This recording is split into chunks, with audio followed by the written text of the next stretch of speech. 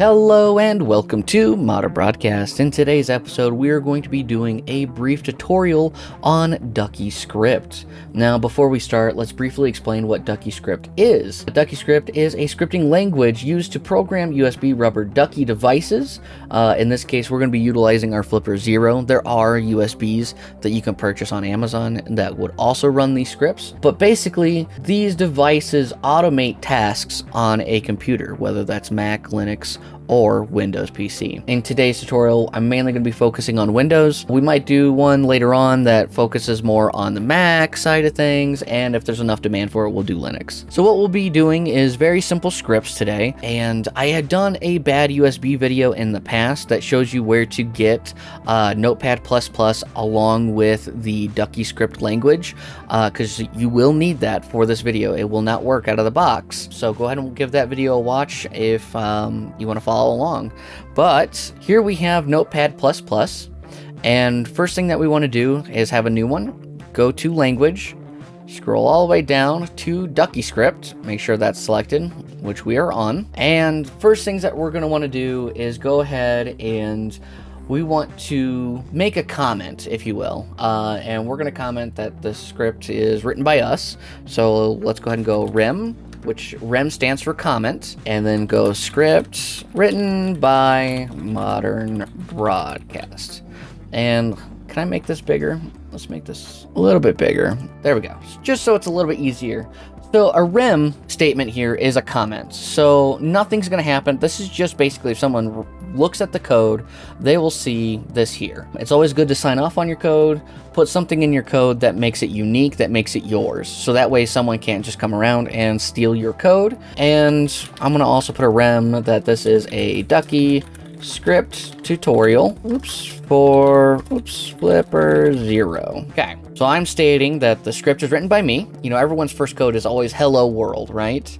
So we're gonna go ahead and we are going to make a hello world script where basically if we run this program, it's gonna open up Notepad and it's gonna say hello world, and that's it. And that'll be the end. This functionality has a lot of uses, and we'll get into that later on in this video, or we'll make another video if this goes too long, and we'll go from there. So the first thing that we're going to want to do is we are going to want to write a delay. So we want a delay. Oops. D-L-A-Y. There we go. Delay. And we see it turns red. That's how we know that we used a actual term that the computer recognizes. So we're going to do delay 1000, and delay basically is a command in Ducky Script used to introduce a delay specified in milliseconds. In this case, delay needs to wait for 1000 milliseconds or 1 second before proceeding to the next command. The delay can be used to ensure that the computer has enough time to process the task that was written prior. I always like to start with a delay, just so that way when we plug it in, we hit start. Basically, there's nothing going on. We wait 1 second, and then it will run the program. It just makes it easier and cleaner. So the next thing that we'll want to do is type in GUI-R, and we don't want rem, so we're just going to click down. So GUI-R, basically the GUI is a command that basically means the Windows key. So it's simulating pressing the Windows key on our keyboard. R is the R key on the keyboard. So Ducky Script is pretty nice and easy to read and follow. Delay means delay. GUI means the Windows key. When we do GUI-R, we're basically simulating pressing both of those buttons at the same time.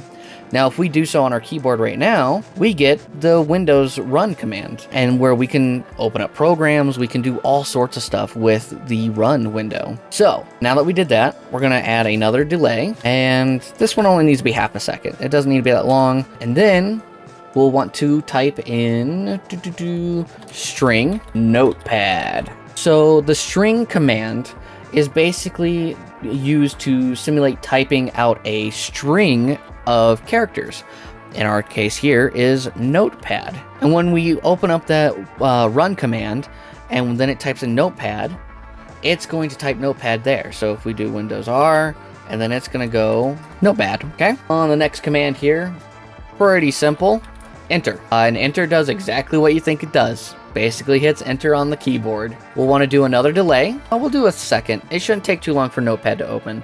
You may have to adjust if you're on a slower computer. You know, you might want to make that 2500. You might want to make it, 3000. Just kind of play with that as you will. But basically, we want it to give Notepad a chance to open up. Then we want to do a string and say hello world. Okay, and there we have it. That's our script. Very basic, very self-explanatory, and we got to learn a couple terminologies like delay, GUI, and string.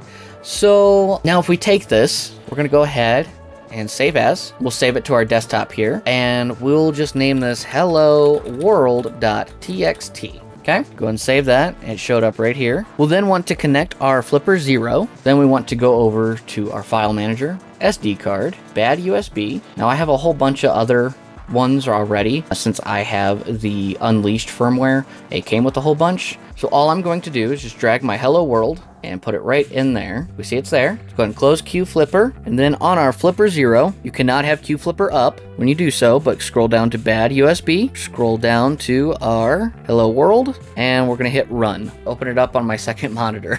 So I'm gonna close this down, and I'm gonna do it again. Hopefully it'll open up on my main monitor this time. So here we have, it just said hello. It didn't finish it out.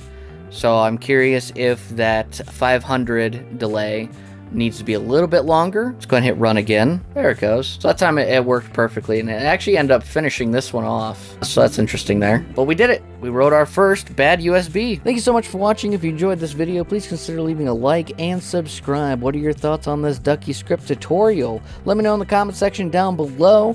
Be sure to follow on Ko-fi, ko-fi.com/modern broadcast. Have a great week, everyone, and take care.